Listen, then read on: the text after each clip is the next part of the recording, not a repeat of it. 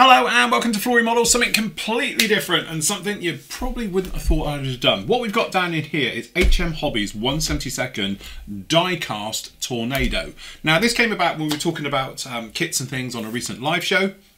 And we were saying how far die-cast has come and have I ever worked with die-cast and things like that, and to be honest the answer is yes. Back in the day when I used to do commission work, one of the commissions I used to do was repainting, fixing, repairing basically die-cast models, things like that. So perhaps changing markings on them, changing colour schemes, or just general repairs and things like that. So anyway, what we thought we'd do is have a look. So this is from Gary at Tiger Hobbies. I'll put the link down below for them. They do all the range of these, absolutely fantastic. So thank you to him for giving us one of these to have a look at. So as you can see, HM Hobby Master, okay, so it's then scale authentic, okay, he's got obviously pre-painted, pre-marked and everything as you might expect. So what we got down here, Zulu Alpha 592 Golf from number 9 Squadron, okay, in the markings around about 1983, okay. So running around on the box you can see it just literally like that, and then again down on the back here we've got one of these. And we've got a little bit of general background information, things like that, obviously about the aircraft. So let's get straight in. Now, I haven't actually looked in one of these. This is my usual way of doing the reviews. And as you can see, literally, I haven't, because it's all still sealed, okay, which is quite handy. So on here, if we have a look at these. So down in here, we have some, I assume, setup instructions in a little packet. Alright, so let's have a look at these first. So basically we've got about opening the canopy, so we can have the canopy open or closed. We've got figures as well for these ones, and then obviously we've got the little pneumatic bags in the back here, okay. We've got a stand, we've obviously got fuel tanks, we've got jammer pods, buzz pods, things like that, and all the rest of it, so you can have it whichever way you want, okay. So what we'll do is we'll just pop down in here and get the stand out. That surprised me because that's actually either metal or something else like that. So let's have a quick look in here.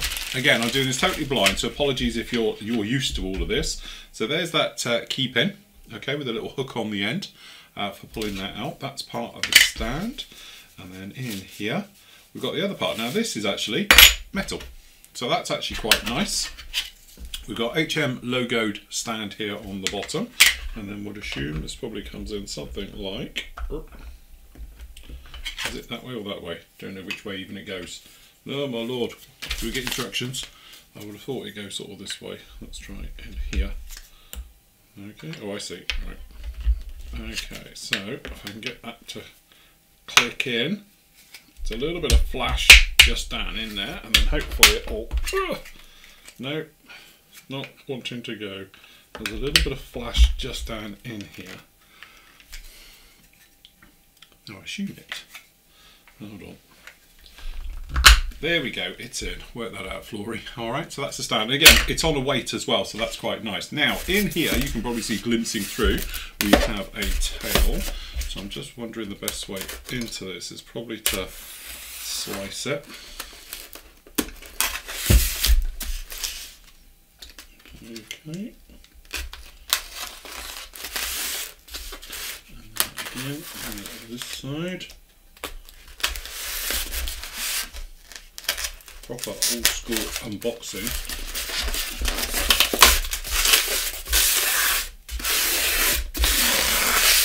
Okay, didn't quite work as expected, but there we go, we're in. Okay, so opening it up, we can see we've got some nice protection on this one. So we've got a little bit of the plastic. We have our very nice, which the pitot tube has taken a little bit of a whack. Okay, now assuming if I bend that back it's probably going to snap off, so it's unfortunate that's had a little bit of hair. Biggest thing that grabs you, this thing is actually very, very heavy. Okay, so we've got a slot down in here, the usual thing for the stand, all the various parts in there just like that. Okay, so we'll just pop that down a moment, then we'll have a look in here and get these out for the gear, these areas. Just get rid of all of that, I am stuck to tape. Okay, so down in here we have our gear. Okay, So again, we just come in here. So technically we've got our main gear, and to be honest, as you say, it's got good detail on these. No problem at all. You could easily add a tiny little bit of detail if you wanted to. So you could come in, again, usual things with perhaps a little bit of, we just slice the end, it's probably the easiest way. A little bit of detailing, a little bit of wiring, things like that if you wanted to. Okay, so making sure you've got all of those parts out. So down in here, obviously, we've got the doors, we've got the gear and everything. Okay. So what we're going to do, we'll just push those to one side. We'll get these out and then we'll pop it all together. Okay, so we've got, funnily enough, we've got two, well, these are the Bose pods, but they're identical. Do we not get the actual, the other one, the pointy one? Excuse my references for this one, but it doesn't like we do. So it looks like we get two of these and we don't get the chaff launcher. But we do get our normal 3-4 bombs, just like that. We do get fuel tanks, and we've got another fuel tank, so we don't have the Sidewinder rails on these either. Okay, but very nicely done. Alright, so let's have a look down in here. So as we can see, beautifully done and painted and detailed. Okay. So we've got the cockpit, as we were saying before, so you have got an option, we can open up the cockpit. You've got the little teeth as well, which will hold it in. And again, this is where I used to come in because people used to have them off. I used to remove these little locators like this, things like that, and go right the way through.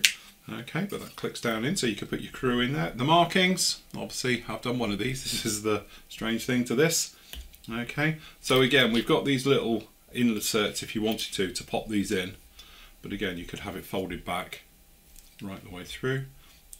The printing with the actual markings and things like that, very nicely done. Good solid work on these ones. And to be honest, I haven't seen this particular brand before, and I have to say it's really nice. You haven't got that usual big chunky joints and things like that. They are on here, you can see them in here, but they're not as heavy as I've seen on other manufacturers, shall we say. And again, the other thing you like to look at as well is sometimes the location of the markings and see exactly how they've done them. So sometimes you can often get these don't line up each side, things like that. All looking very nice, no problem at all. The lights as well, nicely painted on, good shades of green. I have to say they look very authentic. The tails, everything's in. Yeah, actually that's really very, very nice indeed. I can't fault that. That looks very good. Okay, so looking around at a few of the other points. So let's start with the pilots. Again, the pilots, okay, the helmet green I think is probably off, might need repainting, things like that. Add a little bit more detail, and they're doing the usual thing of holding themselves. Okay, but again, that's pretty much standard for this type of thing. Weapons, again, nicely painted. No problem. There's no big seam lines in them or anything else like that, which sometimes you can get. So actually that's a nice touch. I'm happy with those. And we've obviously got the jammer pods on this particular one. Again, doesn't carry the Bose pod. Well, I think it is. It's the long pointy one. You got two of these instead. Could be correct. I'm not too sure. Must admit, don't know this particular thing. Okay, the printing is actually really very nice indeed. No problem at all. The camo, the edging on it, the things like that, that all looks very nice, very smooth, quite authentic. Okay, and then down in here, we've got the doors. Okay, and again, these are going to be clip-on ones. We'll put it together in a moment. Pretty much standard, no problem. There's no real detail on the insides. Okay, and again, we've got ejector pins, but again, that's for closed doors, so that's fine. So that's no problem at all. Wheel wells, again, no real detail on the inside, but that's only 70 seconds. That's absolutely fine. Again, give it a wash, things like that, make it absolutely pop, and it'll look fantastic. Okay, so let's have a go at popping this thing together. So usual thing, be a drop in. Again, this is one of those areas where it does show it. You've got the line around the outside, and that's because obviously of how this goes in. It's a plug-in fit, and this is one of those areas you can just touch in if you wanted to and have it in the down. Okay, and we'll pop the gear in. Go remember which way around this goes. Okay. So maybe one gear going down in, two gear down and in, and then obviously we want the doors in the open position. So we've got one piece doors going on, There's the other door.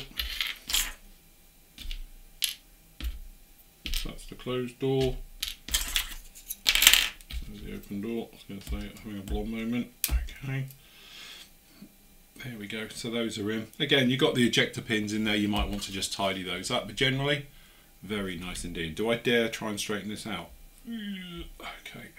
Just needs a little bit of a touch up on that end. So there we go. And that's it. So we can put on the pods, the fueling tanks. 1, 2. We can put on the bomb racks. Center. And 3. We can put on the pods.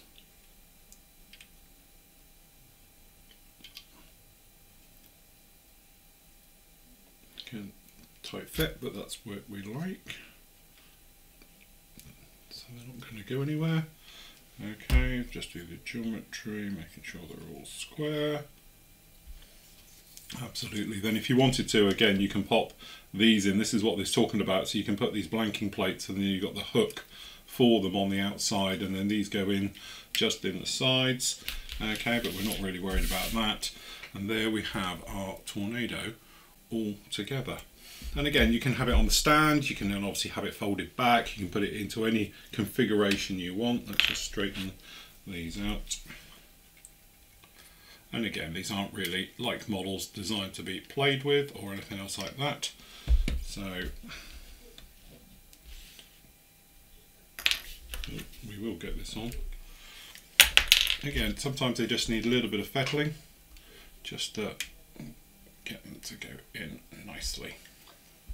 Okay, you straighten one, you end up mending another, like there we go. I'm not going to worry about that anymore, but that's it, just like that. And then, of course, if you wanted to, we can just reconfigure this to go onto the stand. So we'll just pop the gear out. We can close up the gear doors. And again, you've got your little slots, and that'll just hopefully slot down one in there. Hit the gear.